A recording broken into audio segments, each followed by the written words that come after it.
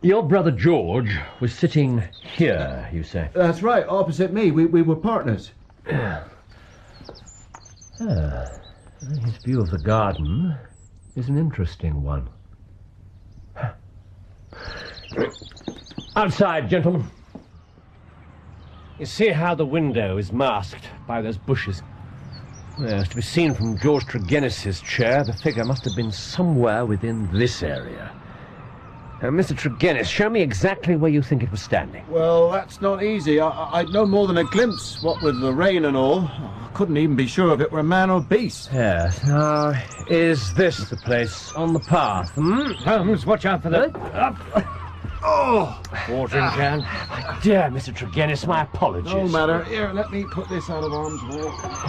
So clumsy of me. You see, you're not yourself at all. Really, Doctor? Yes, well, I finished out here. Perhaps you'd like to talk to the housekeeper. No, there's something else I'd like to see first.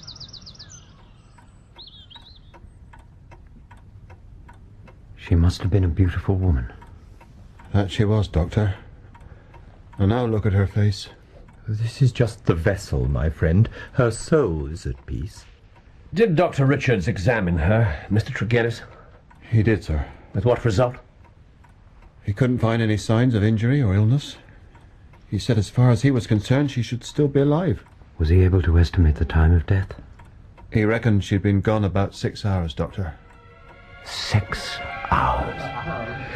About that, I'd say, Mortimer. But Yes. what in God's name could have done this? I don't know. I have never... Doctor!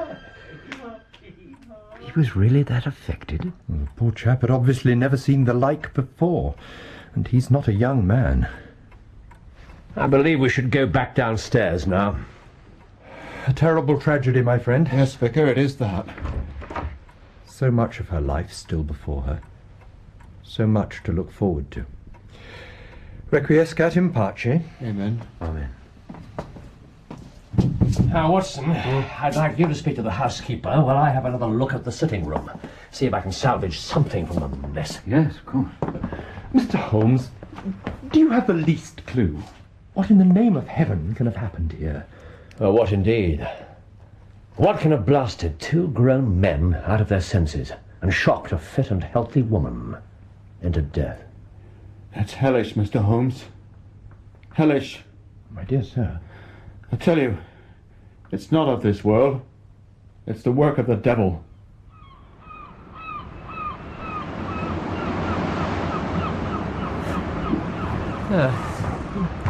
Let's sit here for a while. Yes, of course. Well, what did you learn from the housekeeper? Mrs. Porter? She heard nothing at all during the night. She's willing to swear to it. Is she a reliable witness? Ah, she's very upset by the whole business, of course. Still very shaky. But you think she's to be trusted? Yes, I do. She's completely adamant. No one and nothing could have entered that house last night without her knowledge. Nothing? Now, you're surely not subscribing to the supernatural theory, too. No, of course not. Good. If this matters beyond humanity, it's certainly beyond me. I think we should exhaust the natural explanations before we fall back on that particular theory. It still doesn't have to be a person. Suppose it was an animal of some kind. Something so horrific that it sent them mad. Some sort of unknown species. Which left absolutely no traces of its visit. What else is there?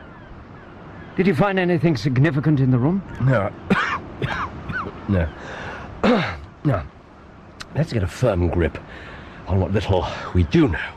Then, when fresh facts arise, we'll be ready to fit them into their places. Very well. Now, when did this tragedy occur?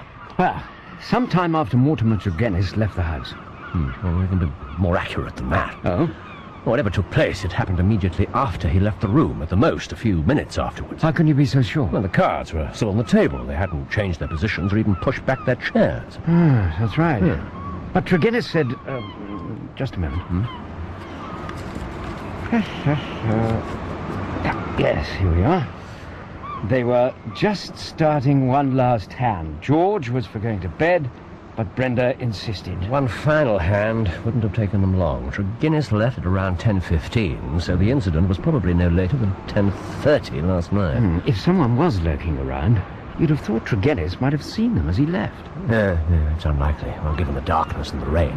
He didn't linger. He walked away swiftly in the direction of the vicarage. The tracks were perfectly clear, once I knew which were his.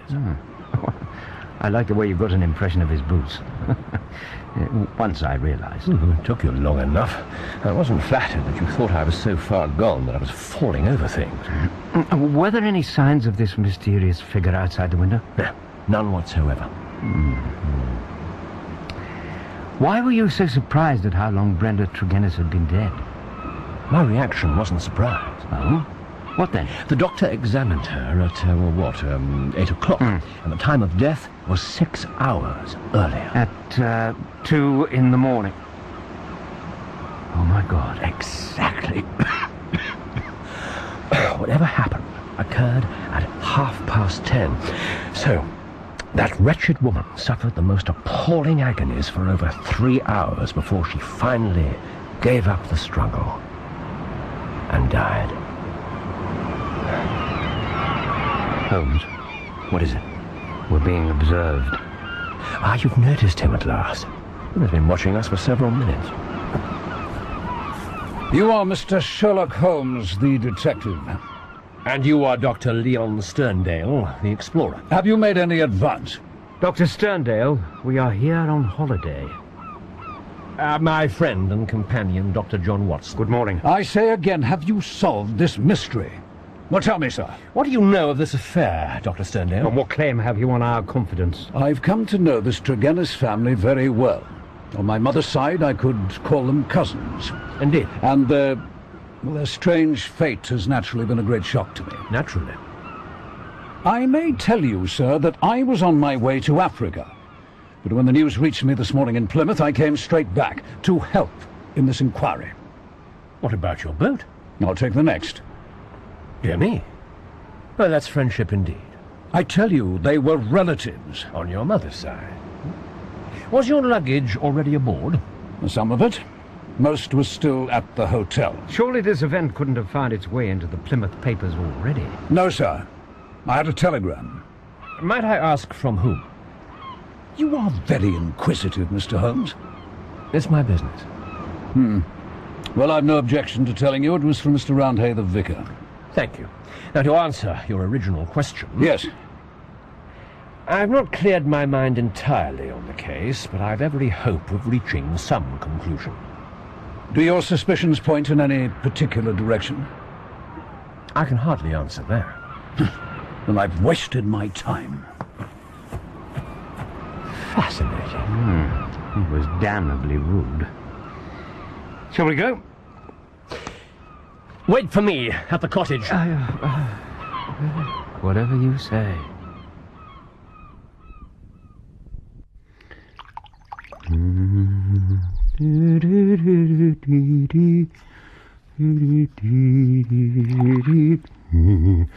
A policeman's lot is not a happy one. Happy one. Hello. Good God. Holmes! Holmes! We are devil-ridden. My poor parish. Yes. Devil-ridden. Easy, Mr. Roundhay. Yes, sit down. Satan himself is loose. Sit down. Calm yourself. Yes, of course. That's better. Now, tell us, what's wrong? What's happened? The same symptoms. The exact same symptoms. Mr. Mortimer Tregennis is dead. You're sure nothing's been touched? Nothing? Nothing. I gave strict orders. Excellent. Good God. He has this room and the bedroom above. Have you sent for Dr. Richards? And the police. Yes, well, they must work fast before they arrive. Has that window been open all night? No, my maid did it this morning. I thought you said that nothing had been touched. But the atmosphere was horrible. Oh, yes. Look at this lamp. Oh, it's run dry. The wick's burning. Smells dreadful. Now, Watson, don't touch it. Your notebook. Oh, Vicar, was it your maid who found the body? Yes, poor girl. Yes, where is she now? I sent her back to bed. She was dreadfully pale. I may need to speak to her later. Watson? Ready? Ready? Very good. Now, the lamp, as you said, still flaring. There's no oil. Wick burned down to just under half its depth.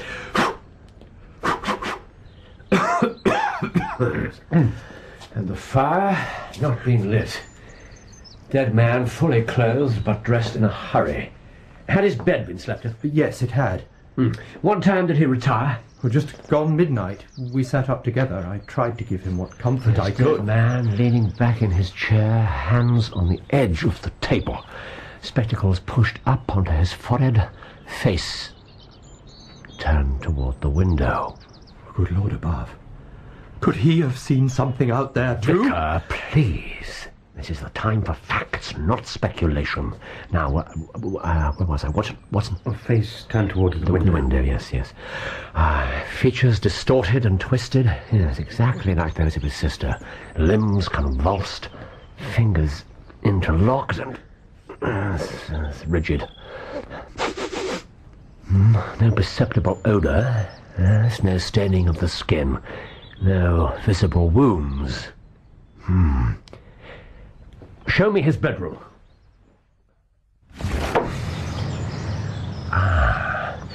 Watson, an envelope. Quickly. Here. Thank you. Flint. Excellent. Any notes for up here? No. Ah, I can see Dr. Richard's carriage. And then I suggest you go and wait for him while I take another look downstairs.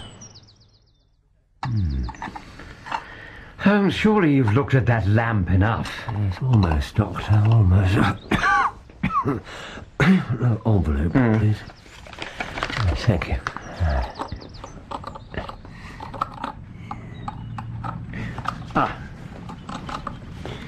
He's here. 60-ish. Not too strong. Old-fashioned. Set in his ways. Typical small village country doctor. Indeed. Good. Excellent. Any last notes? Yes, one moment, my dear fellow. What did I miss? I wasn't looking at the doctor. This windowsill's far more interesting. What have you found? What I expected to find. Holmes! And that, I think, is everything. Is it finished? Exactly as you ordered. Splendid. Good walk? Yes. Most productive. Good. Right. Your result. This lamp is the exact duplicate of the one in Tregennis's room. It's the only sort they stock in the village shop. The oil? Same thing. That's supplied to the vicarage. Yes, excellent. Yes. And the timings? From a full reservoir of fuel, the oil runs out after 2 hours and 30 minutes. That's when the wick starts to catch. It takes another 15.5 minutes, give or take the odd second, for the wick to be burnt down as far as this. Yes.